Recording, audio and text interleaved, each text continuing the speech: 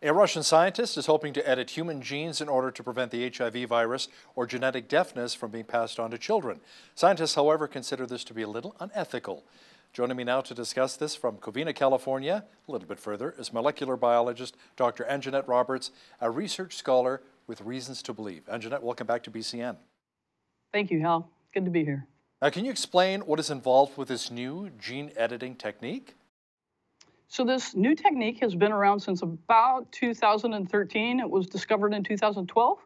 And it's actually a set of molecular tools that allows us to target the genome in a particular sequence. So if we know the sequence of something's DNA, we can look for a particular sequence and we can create the tools to target that sequence and change that sequence in a way that can introduce a function or restore a function. So before we delve in a little deeper to this Russian scientist, Denis Rebrakov, and this proposal, I wonder if we can travel back a little bit in time here, because this comes after a Chinese scientist last year claimed to have created twins from edited embryos. Did we ever find out if he was in fact successful?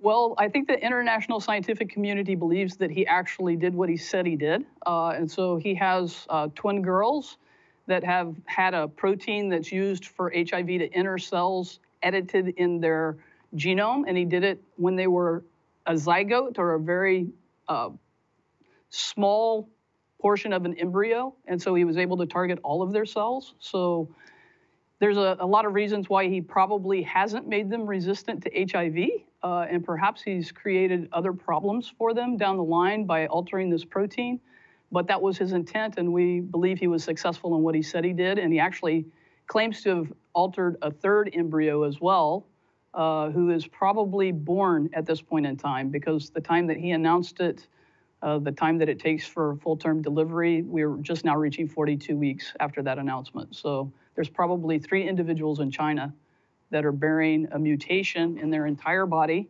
that was changed due to this man's intervention.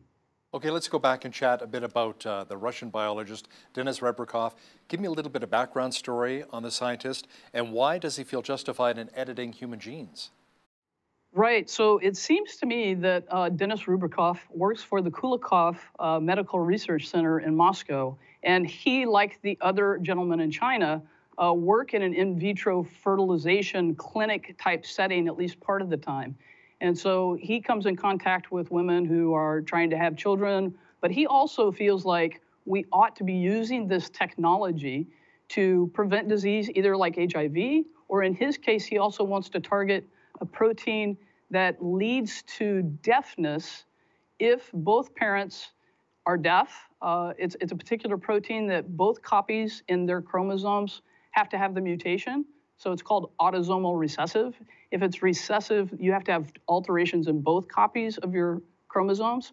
The father's deaf, the mother's deaf, that means all the chromosomes have that mutation. So if they're going to reproduce, they will 100% of the time have a child with hearing impediment. And so he wants to try and target that gene so that those couples can have hearing children.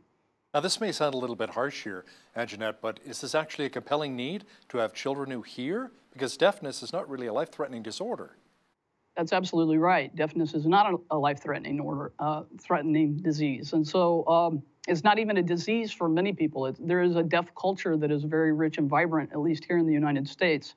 It's possibly different in Russia, but yes, it's definitely not a life-threatening impediment. And so to target something like that, really, there isn't a driving, compelling necessity to try and help change that so that those children can have quality of life. Now, if the experiment, in fact, does work, then, of course, you'll have some happy couples who have children who can hear. Now, some would see this as a major victory. How do you see it? Well, I think it's a complex situation. The couple can't reproduce naturally. They actually have to use the in vitro fertilization route. And so that means they're going to be creating embryos, and only some of those embryos will probably be implanted, so it raises that issue.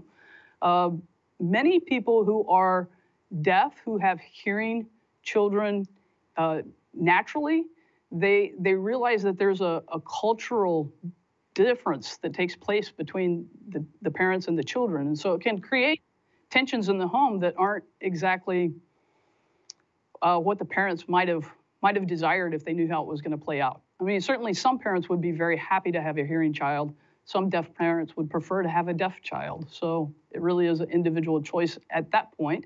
I think the biggest complex issue here is that to make these kinds of changes at a germline level absolutely necessitates that somebody go through the in vitro fertilization process. And so we're not talking about natural births. Now, is it true that changes to an embryo would be inherited by future generations? Let's say an unintended mutation affected the entire gene pool.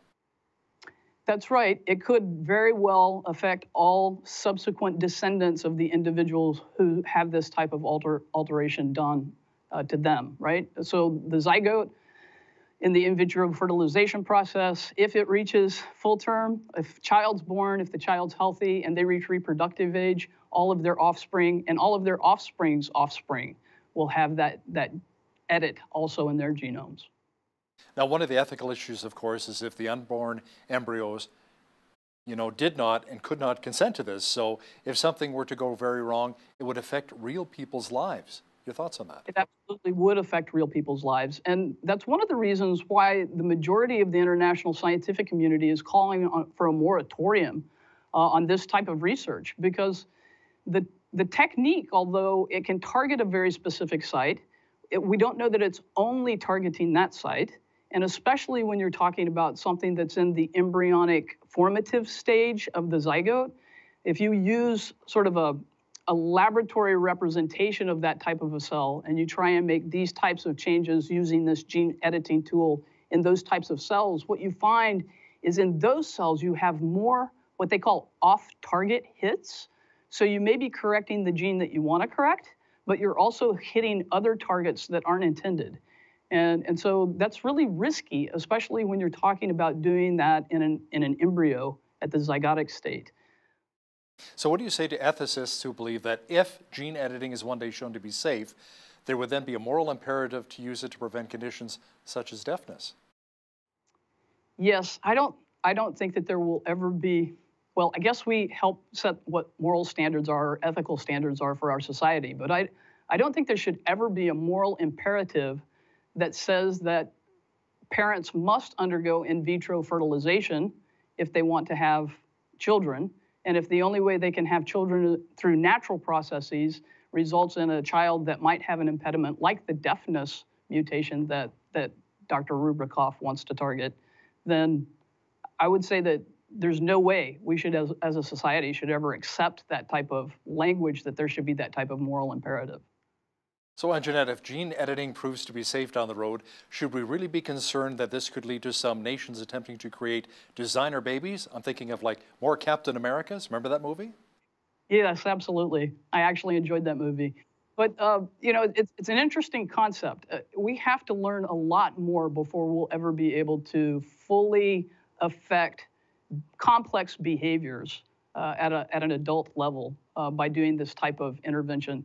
It's much more likely that we'll target diseases that are really life-threatening and that are simple to target because they're related to only one gene. So many blood disorders or things like Tay-Sachs. It might be worth targeting HIV, but we'd have to target at least 2 different proteins. And what we're learning by this scientist's work in China is that the edits that he's made might have unforeseen consequences. They might protect from HIV, but they might make the children more susceptible to other virus diseases. Because like many proteins in our bodies, they don't just have a single function. They have multiple functions.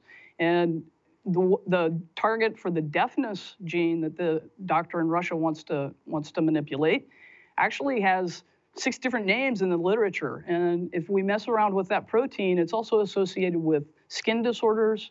The protein's also found in neurological tissue. And so we don't know when CRISPR goes in and targets, even if it's targeting the right target and only that target, what it's doing is it's causing a couple of nicks in the DNA, and those nicks have to be repaired.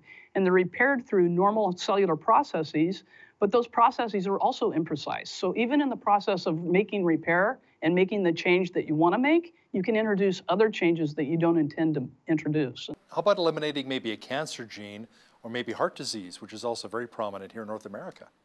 Absolutely. And I think that those would make more sense. But again, heart disease is often linked to lifestyle. And so if we just made the right lifestyle choices, we wouldn't be as susceptible to those diseases. But cancer, that's a big one too, and there's so many forms of cancer. Leukemia, breast cancer, prostate cancer, brain cancer, skin cancer, the list goes on, right? So those diseases might be able to be effectively targeted by not targeting germline, but by targeting what's called somatic cells, adult cells. Wait until the person's born, wait until the disease is either detected, or wait until the genes that lead to the disease are detected, and then intervene at an adult stage, and then you're not affecting subsequent generations without unforeseen consequences. So what are your thoughts on where this is really headed? Where will we be 10 years from now when it comes to DNA editing? Yeah, so 10 years from now, I think we'll be using this tool in some really smart ways in agriculture and nature, I hope. I hope we use it with a modicum of humility, though, and we don't just create gene drives where we're wiping out entire species. But I think that there will be some really fantastic applications in this, even in the course of treating human disease. But I don't think that as a society or as a global society, that we should be monkeying around with the germline, not for a long time to come, not until we can actually decide which diseases are worth the risk, and we can minimize the risks to the point where we know we're only hitting the targets that we want. Now you mentioned monkeying around. How about our pets? Maybe helping out our dogs, cats, and monkeys? Yes, I suppose the wealthy will be able to take those approaches. Dr. Ann-Jeanette Roberts, molecular biologist with reasons to believe. Thanks for joining me today from Covina, California. Thank you, Hal.